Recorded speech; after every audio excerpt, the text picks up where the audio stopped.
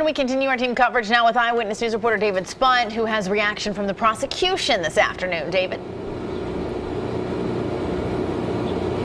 Yeah, DA Kevin Steele just held a news conference within the last hour. He says he is very confident. He told the crowd gathered there that he asked Andrea Constand several years ago. He put it very simply to her. He said, "How far do you want to take this case?" She said, "All the way." She wanted a conviction. That is exactly what happened.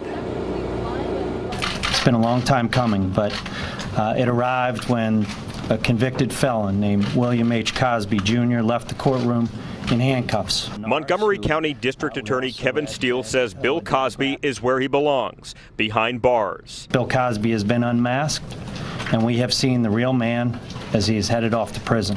Cosby is currently in a Montgomery County jail waiting for his permanent prison assignment. Standing next to the district attorney, Cosby accuser Andrea Constand. I asked her if she wanted to say anything. She said no, but one of her attorneys had this to say about what happened today in the courtroom. She is an incredible person.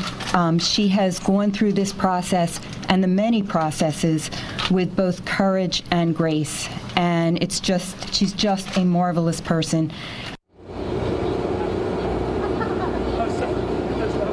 So Bill Cosby's team actually came out after this, and they believe that some of the evidence was doctored. That was actually asked about to DA Kevin Steele. He said basically that was a ridiculous claim. He called that a Hail Mary, said that his office is not focused on that. They are focused on what happened today as far as Bill Cosby being put behind bars between 3 and 10 years. Jessica Yuki. All right, David, thanks so much.